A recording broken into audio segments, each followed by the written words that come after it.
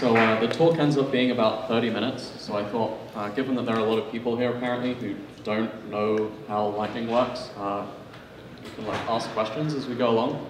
I kind of pitched the talk for people who already know about Lightning a bit, so yeah, if you don't, feel free to just raise your hand and I'll ask you a question.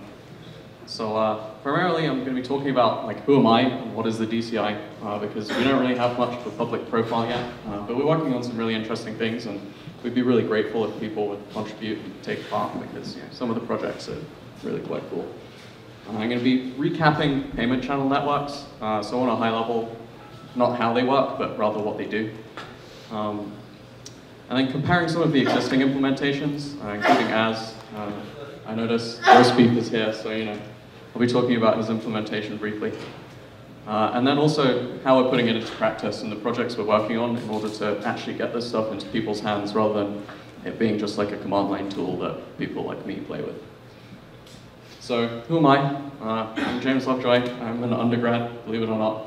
I'm a junior. People often ask me, are you a postdoc? I say no. So I started mining Bitcoin in early 2013 with just a graphics card on my computer. For me, it started as a way of getting pocket money because my parents never gave me that. So I was able to mine a ton of Bitcoins using my parents' electricity bill. They don't know that, so please don't tell them. I wish I'd kept them, believe me. Yeah, I moved to Litecoin after ASICs became dominant on BTC, simply because I wanted something that I could mine for myself. And then when Litecoin got run over by ASICs, I moved to Vertcoin, which is a coin that tries to be ASIC resistant and has forked in the past in order to remove ASICs for our algorithm from the network. And I created a pool called Green Pool, which was a profit switching multi-pool when those were really popular. So that was really my first foray into developing these things. And I suppose it showed me how much low-hanging fruit there is compared to how much money there is in the space.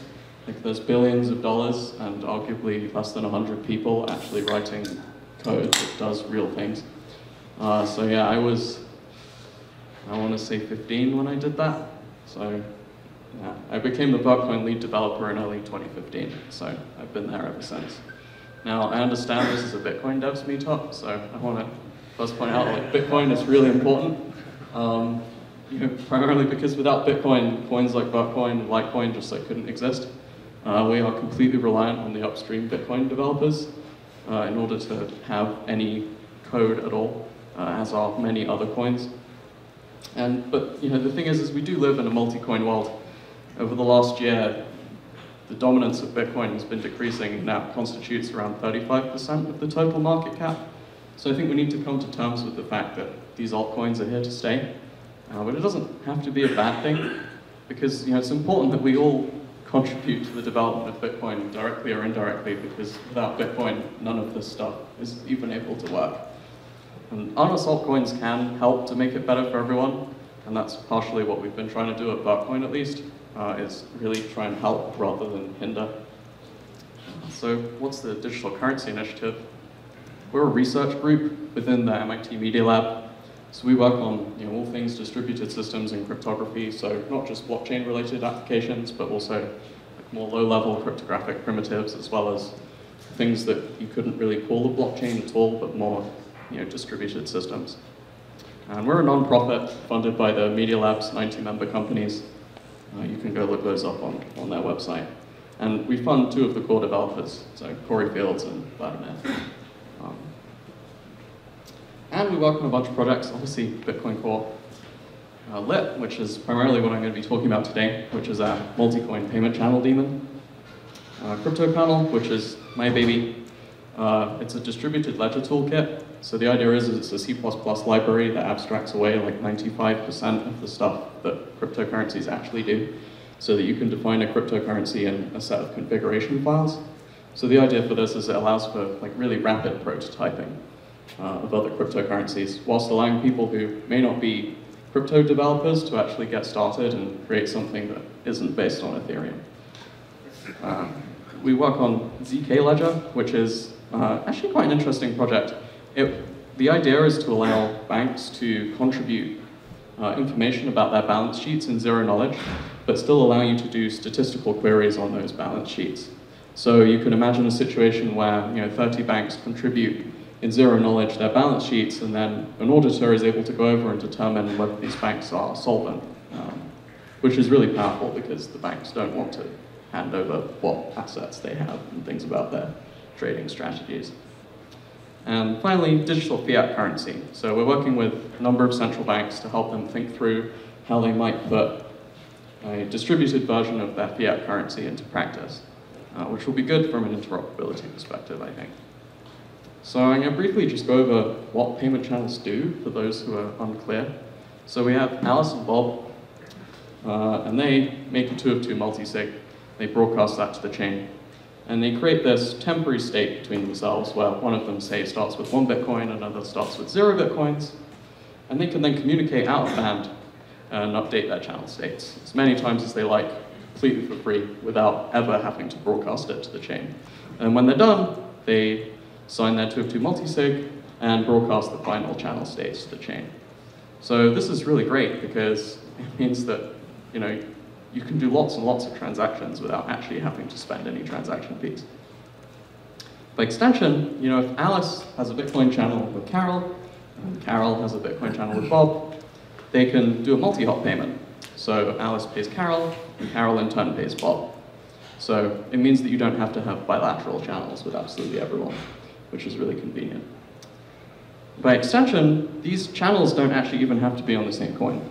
So you could be in the situation where Alice has a Bitcoin channel with Carol, and Carol has a Bitcoin channel with Bob, has a Vertcoin channel with Bob, and Alice wants to pay Bitcoin and Bob wants to receive Vertcoin, and they could do that as long as they're able to come up with a mutually agreeable exchange rate.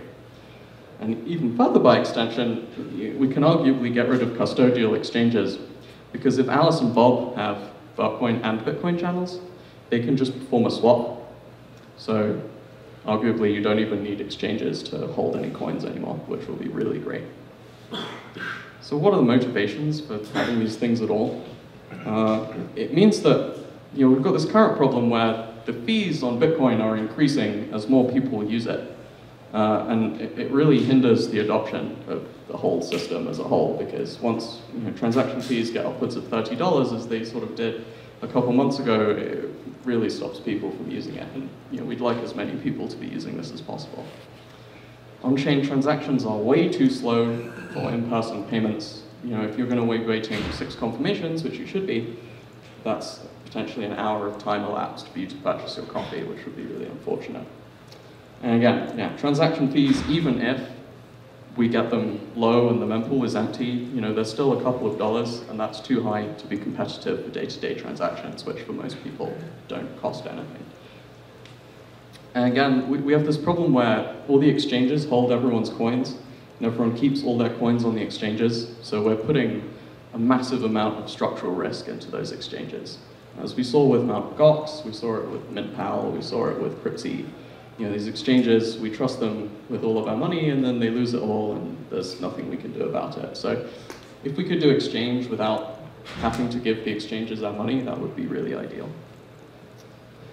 Unfortunately, there are actually some requirements to support this, and a number of coins don't have those requirements. So the first thing you need is a scripting language in your transactions that allows conditional and Boolean logic, by which I mean you need to be able to say if, else, and or. You need a common hash function, so usually we use SHA-256, but as long as it's the same, it doesn't really matter. You need time locks, which is check sequence verify in Bitcoin.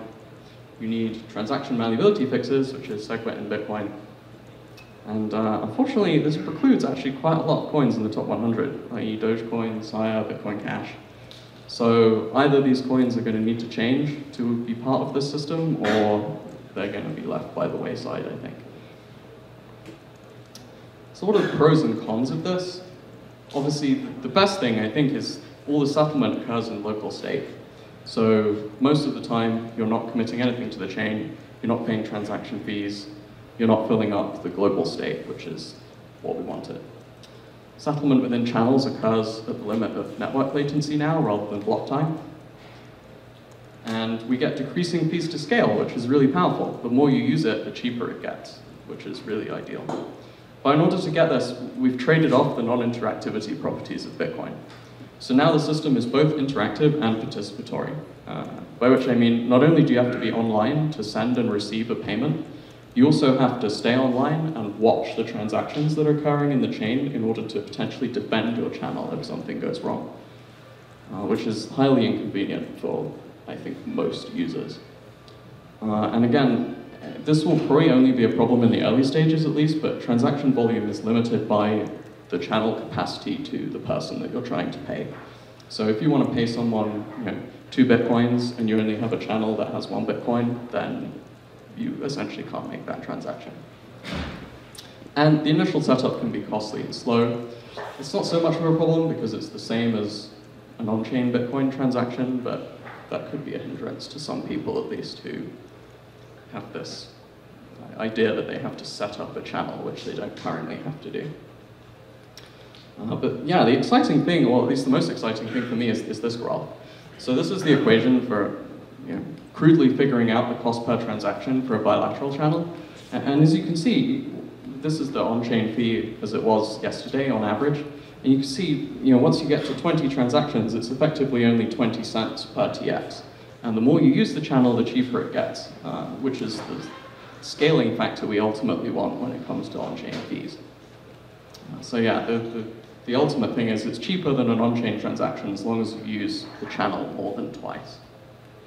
So I dropped this little chart comparing the different payment channel networks that are currently in place. There are others, but these are the ones that currently have code, at least, or code that's publicly available.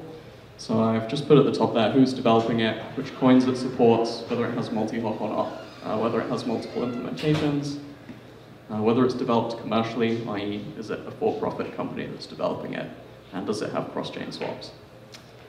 So I'm going to go over each of these just briefly. So Bolt, this is the C Lightning, Eclair, LND trifecta of implementations. The pros of this, it's the only one with multi-hop at the moment, which is the ultimate end state that you want. It's pretty impractical to expect everyone to make a bilateral channel with everyone else. They have multiple implementations, which is good, because it means that their specification is stable. And they have by far the most active development and community projects, way outstripping all the others. Unfortunately, at the moment, it requires forking upstream code to add new coins, which isn't so bad, but especially in my experience recently with the problems that were on Electrum, where the RPC interface was completely open to people stealing your private keys. There are still lots of coins that are completely vulnerable to that, even though 2 months have passed since that vulnerability was released, simply because everyone's using forks of upstream wallets rather than each of these wallets supporting multiple coins. So it means that if the developers of those various coins just aren't paying attention, you'll probably never get a patch and lots of people will stay vulnerable. So I'd like to avoid that at least as much as possible. This is a con for some people and not others. At least for me it is. The development is commercially led. Each of these implementations are developed by for-profit companies. For some people that's not a problem, for others it is. And the specification does contain some patented algorithms, which again, may not be a problem for others. Then there's Lit, which is the one we work on. The biggest pro in my eyes is it has this multi-wallet architecture. So Lit supports 3 different coins at present, Litecoin, Bitcoin, and Vertcoin, all in the same piece of software. Obviously, we're a non-profit, so non-commercial development. But unfortunately, we don't have multi-hop. There's no protocol specification, it's just the software. And there's just one implementation. And very small development team. It's literally just me and Taj that work on this at the moment. So we're looking for more people if you'd like to help out. There's Raiden, which is the sort of Ethereum ERC20 offering. I guess the only positive would be it's multi-coin amongst ERC20 tokens, but there's no multi-hop, which I suppose makes sense. I don't really know why you need multi-hop for ERC20 tokens. The development is very much commercially led to the point that you need an ICO token to pay for the fees, which I'm not supportive of at all. And then there's Interledger, which is interesting because it's coin implementation and agnostic and generic, i.e. you can have any coin implemented in there at all. It doesn't even need to be a Bitcoin derivative or support SegWit or any of these things. They do have multi-hop, sort of. But to do this, they've made a lot of assumptions about the underlying chains that are being used with this. So it assumes that bank ledgers are of equal esteem to distributed ledgers. Development is led by Ripple. And they have this weird mixture of allowing both payment channels and on-chain payments and centralized settlement as part of a route. So you could be in a situation where one payment is instantaneous, and then the next payment takes like an hour because one of the hops was an on-chain payment. So it's kind of strange. So then I guess the big question is like, why do I use lit, given that the whole vault specification trifecta is clearly like way ahead of us? The biggest thing for me is the multi-wallet architecture. At least in my experience as an altcoin developer, having to use forked software is a real pain because it's really hard to stay up to speed with the upstream version of the software. I'd much rather if the upstream pieces of software ultimately supported multi-coin on a software level so that vulnerabilities were much easier to patch. We've got remote index synchronization, so you don't need a full node to synchronize it, which is really great for like lay people who can't be expected to run full nodes. The specification is still in flux. This is a good thing for me at least because I think writing a specification should come out of experience using the thing in practice rather than the other way around. So given that no one is really using Lightning Network on a wide scale yet, I think it's quite tough to say we can specify exactly how it should work at this stage. Again, we have this non-commercial development idea. Vertcoin is a non-profit. MIT Media Lab is a non-profit. I'd much rather contribute to a non-commercial project. And we have this concept of, it provides one Lightning Network address, and it allows you to pay people in any of the coin types that your lit node supports. So this is really advantageous because lots and lots of altcoins have decided to use exactly the same wallet format.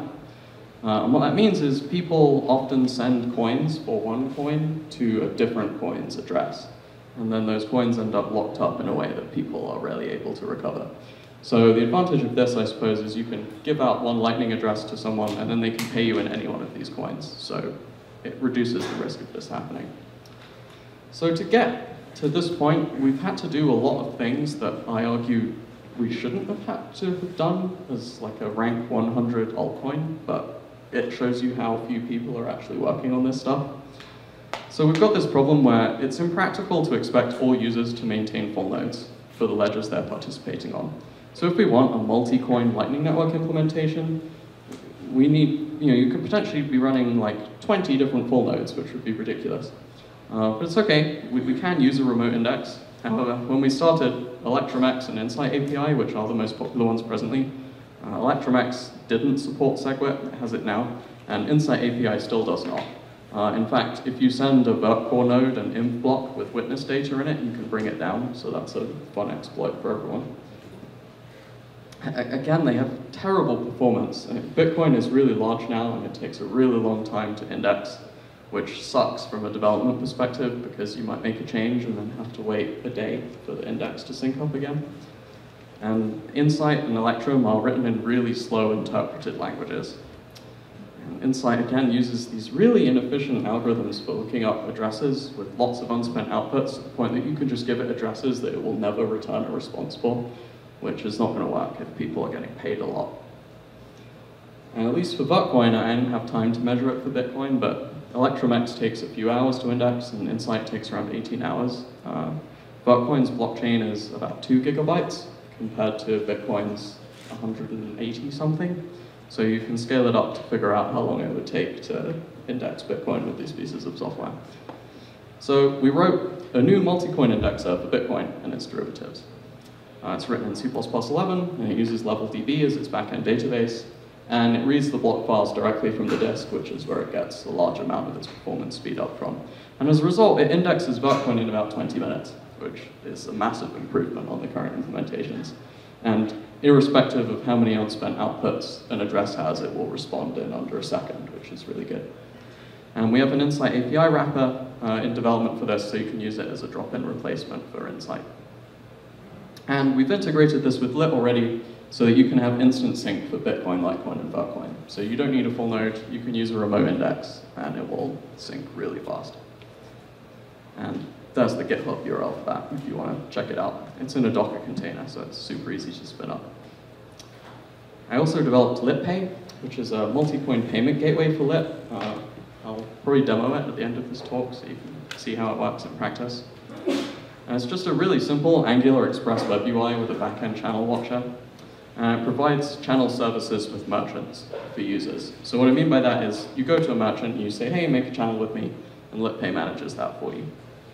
And it does all the things that you would expect from a payment gateway. It generates invoices, provides details to the payer, notifies the recipient that they've been paid. And at the moment, because we don't have multi-hop, it's really useful for like recurring in-person Bitcoin payments. And I think also it'd be really useful for exchanges to implement this, because you could foresee a situation where rather than keeping your coins in an exchange, you just make a channel with the exchange, push your coins when you actually want to trade, and then the exchange pushes them back to you. So you're rarely keeping your coins in the exchange for more than the period of time necessary to actually trade them in the order book. And yeah, so that's also on GitHub. You can try it out for yourself. So how does it work? You have a person and a merchant, and they make a channel request with the merchant who gives them some kind of fund ID, which they then associate with the channel to inform the merchant that they've made a channel with them. And when it comes to actually paying, you make an invoice request to the merchant, say like, hey, I'd like to buy a laptop or something, gives you back an invoice ID, and then you send that invoice ID with your channel push, and it associates your payment with the product that you're purchasing. So as you can see, really this has become an interactive protocol. And every channel owner needs to stay online and connected to both send and receive payments now. And you have to be online in order to monitor the network to defend your channels if necessary. We do have a watchtower built into Lit, which allows you to give your justice transactions to other users, but ultimately then you're trusting them that they will actually broadcast these justice transactions in the event of a breach. So ultimately, if you really want to be secure, you need to be doing this for yourself. Most people, actually, believe it or not, don't leave their computers always online. Who knew? I've never shut my computer down, but apparently people do that. So interactivity doesn't work so great. And mobile, like, it sucks for mobile because, like, you go through a tunnel, or you go into the woods or something, go hiking for the weekend, and someone breaches your channel, and oh no, your phone wasn't online and you didn't broadcast the justice transaction. So it really doesn't work very well for devices that aren't always connected to the internet. You could broadcast a transaction from any node, and realistically, no one's going to figure out who it was that broadcasted it. With this, if you're transacting with someone, theoretically, you're leaking your IP addresses and all of your channel balances. So you could foresee a situation where it really increases the risk of real-world theft. Like if I make a channel with someone, or I pay them, and then I figure out they have 200 bitcoins or something, I could just find their IP address, go to their house, and accost them physically. So we want to avoid that as much as possible. And users have NATs and firewalls, which make it really difficult to connect to other people, which is ultimately what you need to do in order to transact in this system. So at Vertcoin, we developed this project called Litbox, which is essentially a full-stack Lit solution for a dedicated hardware device. And one of our biggest goals is decentralization. We really don't want a situation where you're paying other people to host Lightning Network nodes for you. We'd much rather everyone to be doing this for themselves so that they can really be in control of their own money. So it's designed to run on a really basic hardware device like a Raspberry Pi. And it contains everything you need to get started. So full nodes, indexes, the lit daemon, and administration panel. And it runs over Tor to get around all of these privacy, NAT, and firewall problems. So by using an overlay network, it doesn't really matter if you have a firewall anymore. Anyone can connect to anyone, and you're no longer leaking your IP address and physical location every time you're transacting.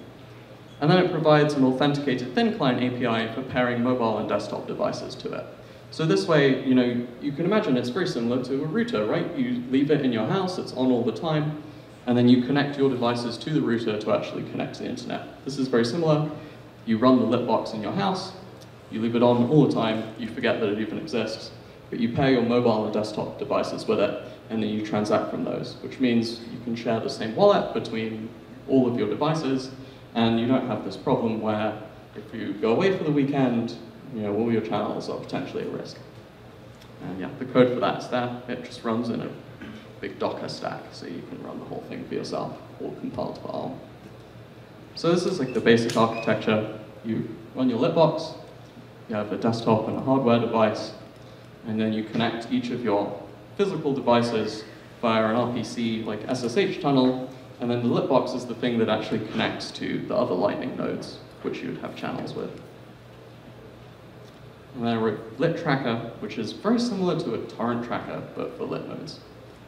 So it allows you to reference lit nodes by only their lit address, without actually having to know their IP addresses ahead of time, which is convenient for people who have changing IP addresses or changing Tor hidden services or whatever. And that means that you can provide a single FAT32 address to all recipients, the same one, and make channels in whatever coin type their lit wallet supports. So this is far convenient than what we have now, where we have all different addresses for different recipients, different coin types, some of which overlap, which makes at least an exchange's job really hard. And the code for that is there. So this is the lit network as it stands now. All of these are me. So I'm really lonely on the network. It supports multi-coin, so 65536 is the number for Vertcoin testnet. So these are all Vertcoin testnet channels at the moment. But theoretically, it could be Litecoin testnet or Bitcoin testnet or any of the mainnet equivalents of that. And you can make a channel with me. That's my lit address. Please make a channel with me. It'll be really exciting for you. So you can either use my tracker, which I've included there, or you can connect directly using the address there. And I'm accepting channels in testnet Bitcoin or Vertcoin, or if you're feeling really brave, you can use LiveNet Vertcoin. Bitcoin is too valuable, so I'm not accepting LiveNet Bitcoin just yet. I can't guarantee you'll get your Vertcoins back, so only if you want to lose them, you do that. Yeah, so I'll take questions now, and then also I have a demo of LitPay, which I'll show you guys if you want.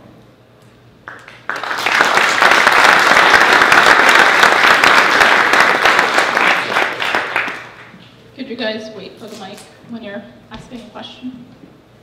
Are there any questions? Hi. A general question about Lightning networks is, it seems to me you still have to pay the cost of creating that multi-sig wallet and having confirmations go through it.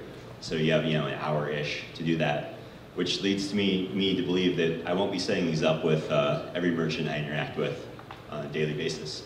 It will probably end up being more like someone similar to my bank, where I put, 10 Bitcoin in for the year and I just transact like that. Is that centralization worth it in order to reduce the fees? And I guess, where do you see the end game of Lightning networks going, I guess? So I guess I would agree it could potentially bring centralization if there aren't that many of these gateways who are willing to provide channels to new users. But the barrier to entry to being one of these gateways is going to be so low that you'll have people who'll just set up gateways that don't charge any fees and stuff like that. So whilst I agree it could cause centralization, I think the barrier to entry will be so low that there will be so much competition that as a result it won't actually be that centralized.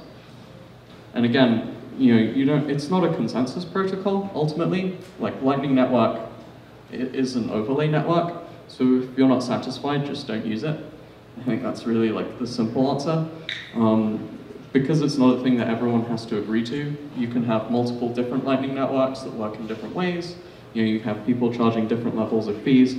So I think there is that risk, but ultimately it won't play out that way, I don't think.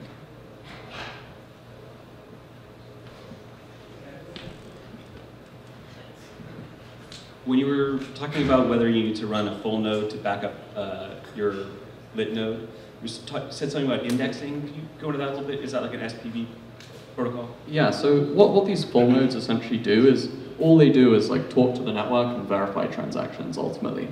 But what you need on top of that is a way to associate addresses with unspent outputs. So the Bitcoin core software by itself doesn't provide such an index. So if you want to say, hey, how much money does this address have? You can't currently do that easily. So what the indexes do is they provide that. So they index the chain, they map UTXOs and transactions to addresses, so you can do that kind of look. From the Insight server? Yeah, exactly. Insight is an example of an indexer, so that's what they do.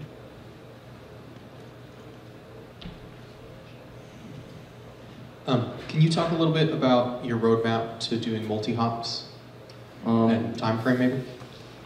Time frame is hard to say. I mean, don't have enough people. I think is the ultimate sort of answer to that. It will come as soon as it's ready, I think is the only answer I can give you. But there are multiple people working on it, and all the code is public, so you can see exactly where we're at with it. But I mean, I would hope it would be ready within sort of 6 months or so.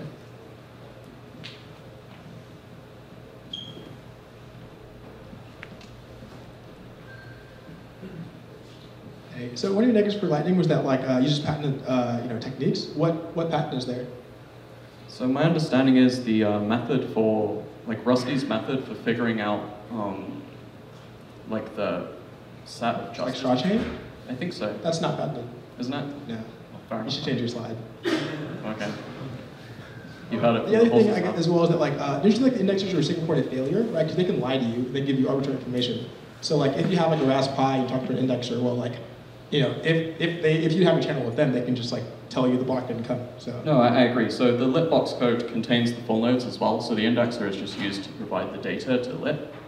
So lit doesn't talk to the full node directly. It talks to the indexer, which in turn talks to the full node. So ideally, everyone's running full nodes on this device. But there's also like light clients you can run. Like we made one, so like so we can do light clients too. No, I agree. Yeah, there are multiple implementations, and you should use all of them.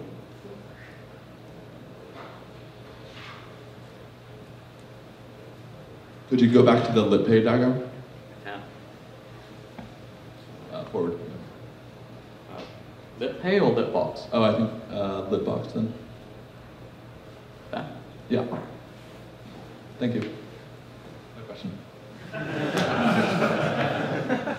Fair enough. Yeah, so I can actually show you litpay in practice. I have it kind of set up here.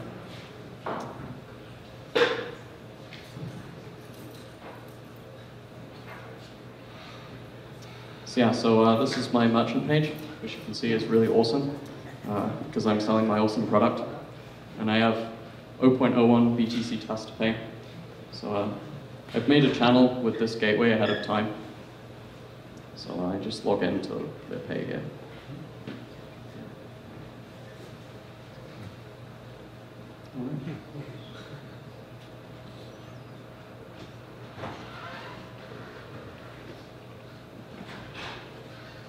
There we go.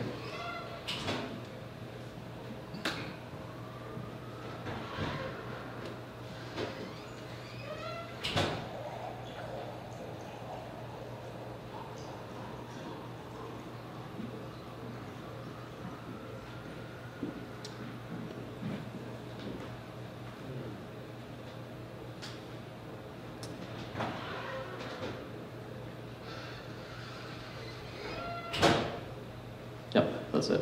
So as you can see, it makes payments really quick. And this is obviously without multi-hops, this is bilateral, but it's already useful from a merchant perspective. If there's someone you transact with a lot or you're in exchange, you can already put this into practice and reducing a lot of risk from yourself and also from your end users. And as you can see, it makes payments practical for sort of in-person kinds of things, because that took, what, 20 seconds or something, so it's neat.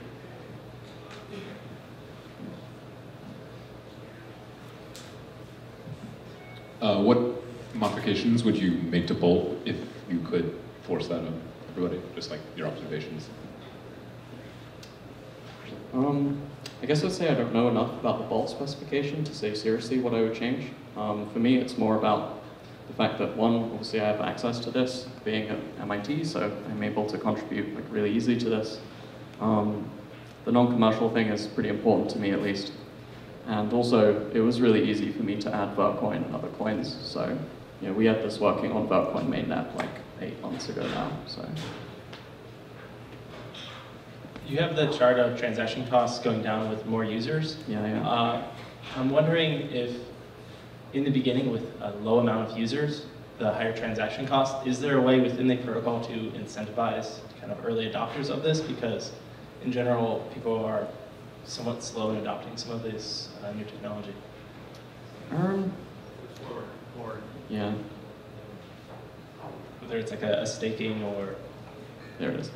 Not that I'm aware of. I mean, maybe Lalu has some ideas on this, I'm not sure. I think the key will just be making it really easy for people to use. I mean, if you can make it ergonomic with really good UX, and the transactions actually become instantaneous, which is ultimately what people want, then I think people will simply use it just because it's much better than what we have already. With the lit box at home, what if you have like a power outage or something like that? Yeah, so built into Lightning, you essentially have, well, it's customizable, but normally you have around 48 hours to broadcast the justice transaction. So if you have a power cut for longer than 48 hours, it might be a problem. But again, there's this concept of a watchtower. So what you can do is give your justice transactions to other people that you trust, who can broadcast them on your behalf if the problem ever arises. So it could be a problem, but only if your power outage lasts longer than 48 hours and you don't have any friends who can help you out with it. So I think it will be okay.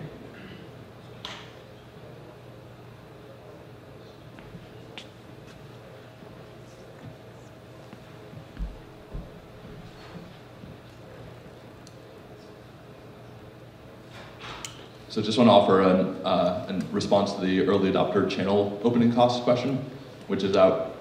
As an early adopter, you can open channels optimistically because it's you can leave the channels open for as long as you want. So you just open it up, cost one transaction. There's no loss relative to direct on-chain payment, and then leave it open. And it's only in the pessimistic case that you end up paying twice for transaction fees and never do any further payments. So, which is particularly low outcome, unlikely outcome given a richly connected network and the prospective future of this network.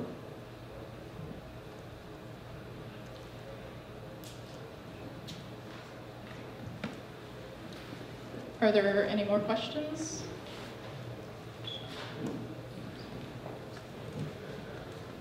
Okay, just a simple question. Do you support unidirectional channels or only bi? Unidirectional channels?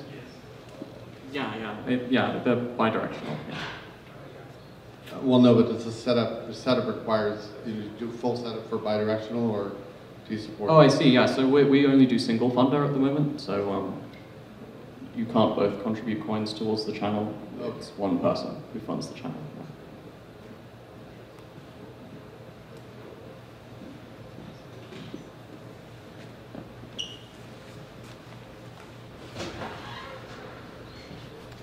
Just curious what you're seeing as far as performance goes as the number of open channels goes up on a node. Does it increase the load on the Lightning node itself? I guess with lit, we don't have enough users to really determine that at this point. Our focus at the moment has been features and stability. I guess once we get to a point, once we've got multi-hop and we're able to sort of put it in the hands of more people, then we'll be able to test that out. But I mean, the software is pretty performant, so I don't think realistically it will be much of a problem for most people. Are there any more questions?